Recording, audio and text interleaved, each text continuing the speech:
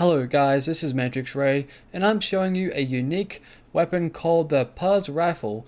I will be showing this weapon off in action and also be doing my first impressions.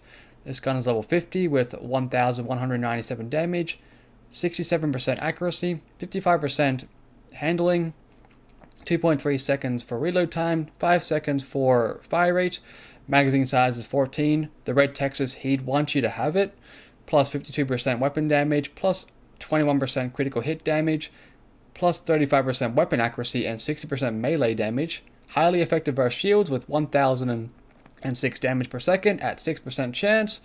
Critical hit ricochets 3 bullets at the nearest enemy. Jacob's rifle. Now if I go to my missions, I got this gun from the mission called Homestead Part 3. Let's give this gun a shot. Now keep in mind, these guys are level 30 and I'm level 50, and as you see I can spam the trigger and shoot these guys. It has 14 bullets in the mag, so it's very easy to get nice quick shots on. I could be wrong, but that might be the unique effect, unless if there's other rifles like this gun that can do similar things. I just got this gun before from the mission, so just giving it more of a shot. It's pretty accurate as well. I can stand really far back and get some nice shots on, which is nice.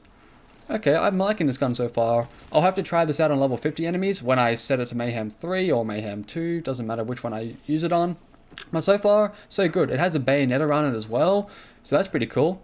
That's pretty much about it. Anyway, thank you guys for watching. See you later.